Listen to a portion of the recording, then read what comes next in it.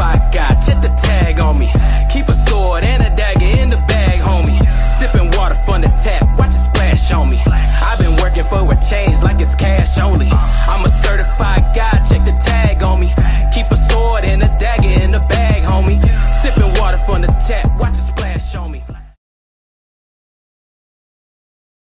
Shalom, Israel. This is Bishop Nathaniel. I want you to know that you can view all our Sabbath classes live on IUIC TV. That's right, I said on IUIC TV.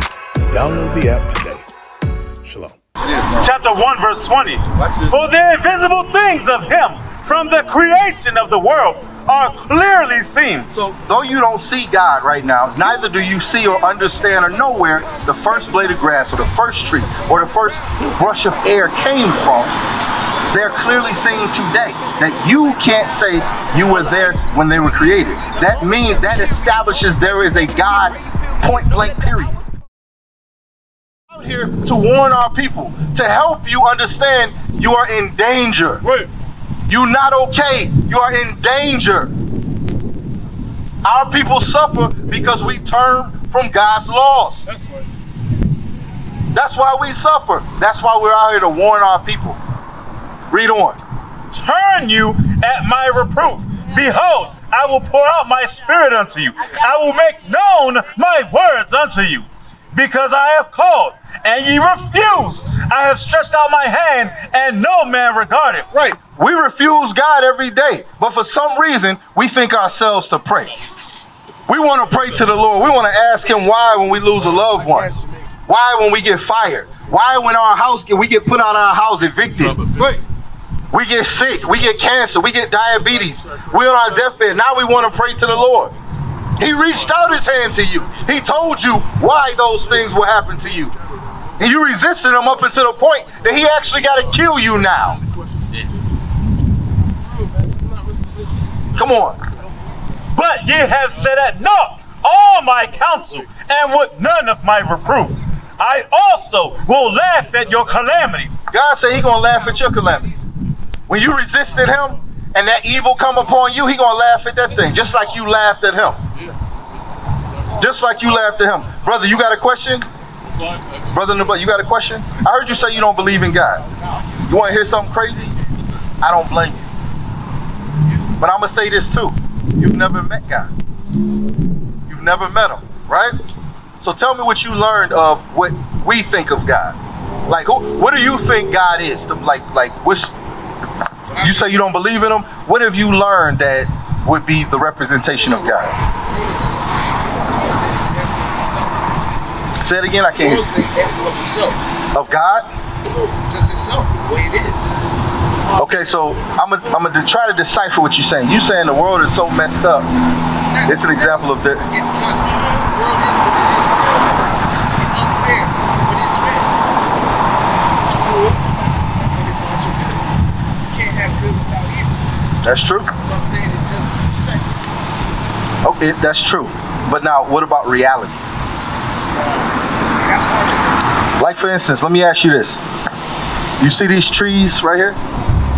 Now, did all these come up together at the same time? Where'd the first one come from? Right, you know what? Right, but you know what that means? That means none of us can say there is no God. If you can't answer where any of it came from, that means there's a God. That in of itself. Could you answer where it came from? Yes, God. That's where it came from. No, let's get Romans 1 first. Shalom, Israel. This is Bishop Nathaniel. I want you to know that you can view all our Sabbath classes live on IUIC TV. That's right, I said on IUIC TV. Download the app today. Shalom. I'm going to show you where it came from. And I'm going to show you what I said. I'm going to explain to you what I just said. No one of us can say at any point in any generation, because we like thousands of years after the earth was created, right? But there was such thing as the first man. There was such thing as the first tree. There was such thing as the first blade of grass, right? And in whatever generation we're in, if we can't say where that came from, or that we were here to speak for where that came from, none of us can say that there is no God, because somebody did that. It didn't just. Otherwise, that would make this grass God. That tree is God.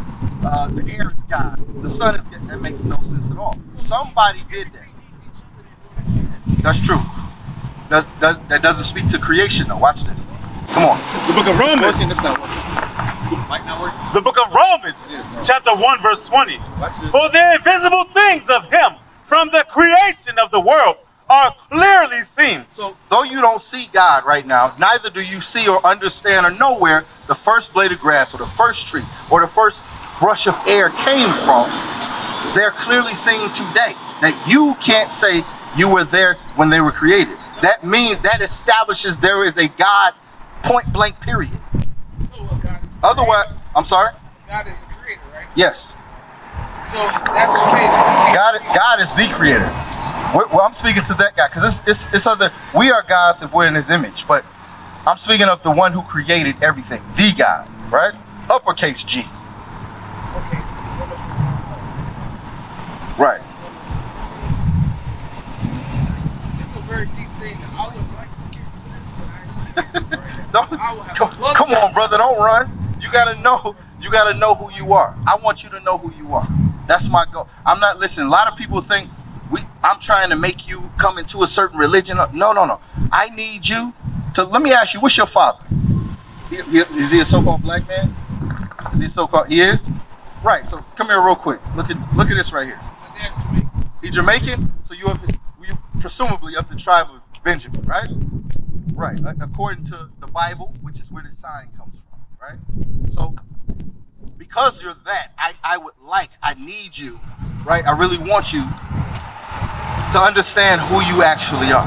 You're more than what you think. We're not out here for somebody to pay tithes or even agree with us. But I have to warn you, first and foremost, and if you would be warned, then I have to tell you who you are. You understand? What's required of you. What is a nation?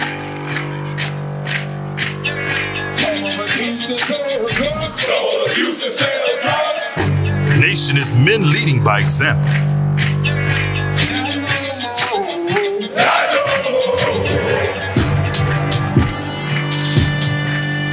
Nation is family.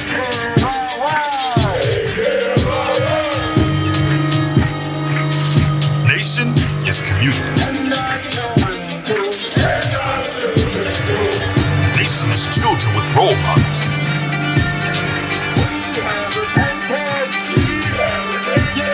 Nation is unity.